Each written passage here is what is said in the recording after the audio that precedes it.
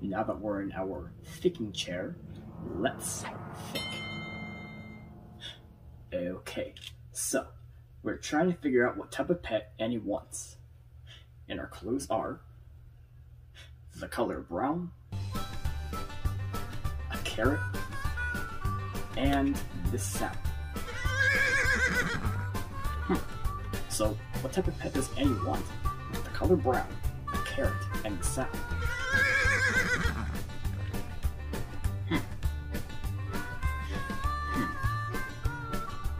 Oh, maybe she could want a rabbit for a pet. Oh, wait a minute. Does she?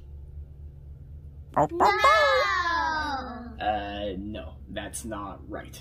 That is not right. Because a rabbit is white. And it makes a squeaky kind of sound. A rabbit makes a squeak sound.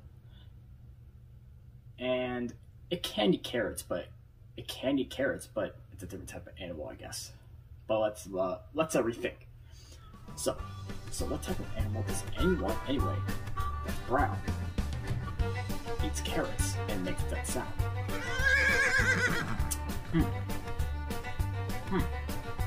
Do you know? Horse.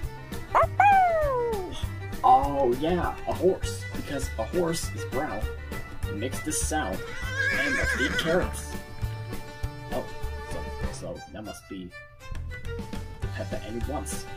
Hey Blue, do you think Annie wants to have a horse for a pet? We just figured out Blue's clues.